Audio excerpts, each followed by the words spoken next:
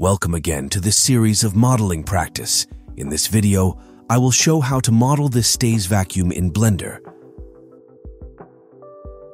Let's get started. Delete everything by pressing A, then X to delete. I will start by adding the cylinder and then press F9. Set vertices to 40. Go into edit mode by pressing Tab. With all objects selected, press S to scale. To snap along the Z-axis, press Shift plus Z. I will go into side view, press Ctrl plus R, and add two loop cuts, one on the bottom and the other on top. I will select the bottom face and scale to add chamfer.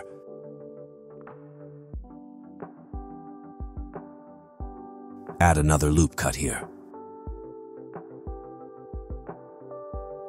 Now I will select this edge. You can double-click while holding Shift and Alt. I will skip 3 edges and select another edge.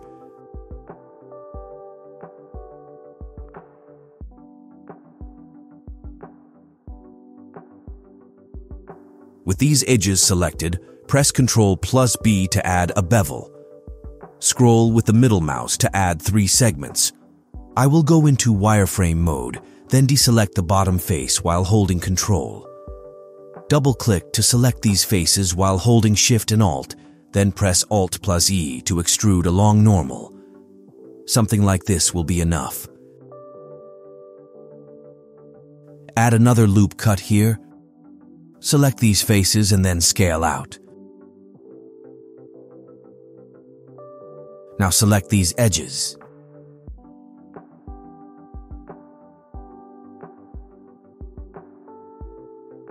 After selecting all edges, add a bevel. 3 segments will be enough.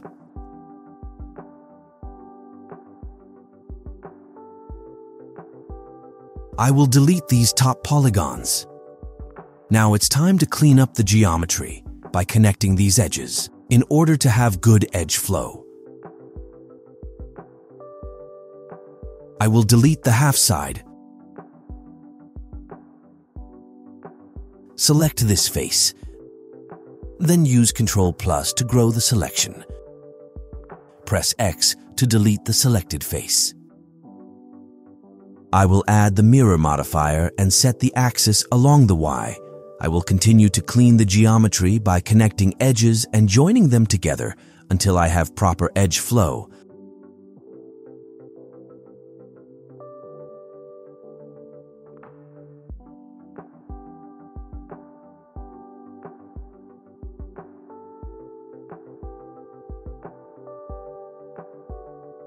I will grab these edges and add a bevel to remove the sharpness of the edge. 2 segment will be enough. Also, I will slide these edges by pressing G twice.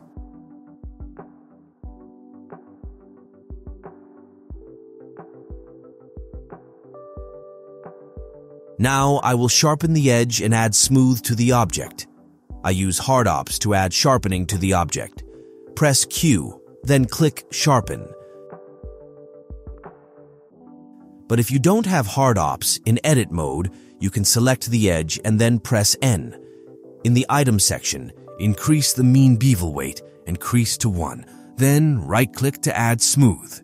The result will be the same. Add subdivision surface, increase level to 3.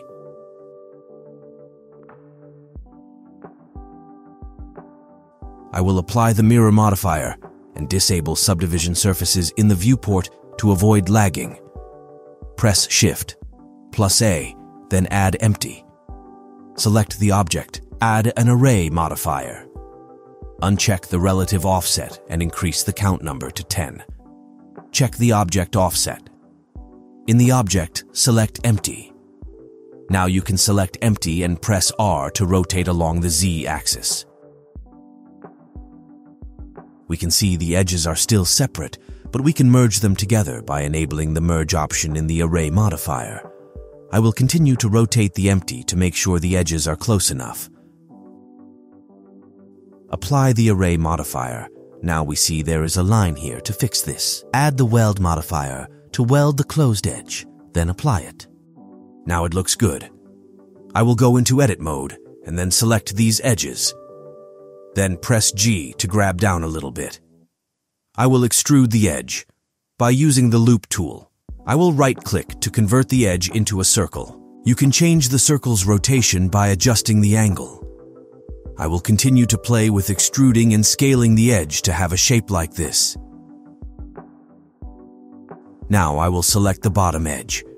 I will use the loop tool again to convert the edges to a circle. I'll extrude the edge and press S to scale. Extrude again, something like this, and press G to grab along the Z-axis. I will extrude the edge once, then press Alt plus F to use grid fill. I will enable simple bending and play with span count. 10 counts look good to me. Select these edges. Then add a bevel. 2 segments will be enough. I will select these edges and grab down to adjust the height.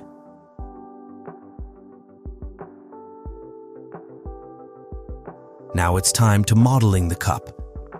I will select these faces, then press Shift plus D to duplicate the face, then press P to separate the selection. I will select the faces and grab them up a little bit. Select these edges and extrude to something like this, then press S to scale. I will continue to play with extrude and scale to have the shape like this. Here I will use grid fill again and play around with the span to have a clean topology. I will continue to add a support loop and a bevel to remove the sharpness of the edges.